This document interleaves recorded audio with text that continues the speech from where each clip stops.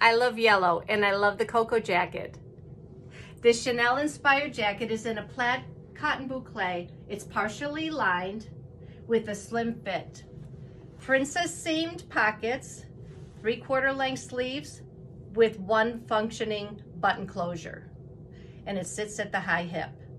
It's so stunning, yet you can dress it down and wear it with the Compass pant this season in Oyster, or with the Kickback Kick Flare in Glow Stick.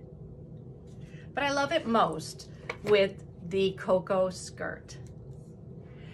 This light A-line, fully lined, faux wrap skirt has 3 buttons down the front. It also has 2 pockets in the front and an invisible zipper in the back. Gorgeous, wouldn't you say?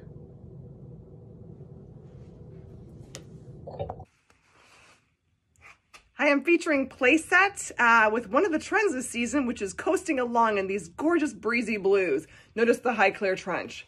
What an unexpected plaid.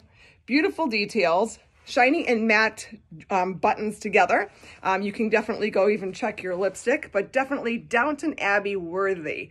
Full length trench down to my knee. The Tessera crops. One of my favorites. Get out of your denim, put on a little stretch. Could be tennies, could be dressing her up with boots or a great sandal. It is a medallion print with a little bit of sand and a little bit of chocolate. So unexpected with the cornflower blue background. Pair it back with Doris in a short sleeve cardigan. Gorgeous crocheted covered buttons sweater. And then underneath, twin set look, you can take your cornflower blue busy tank. Remember the wide straps, which works perfect, pairing it alone or under layering pieces.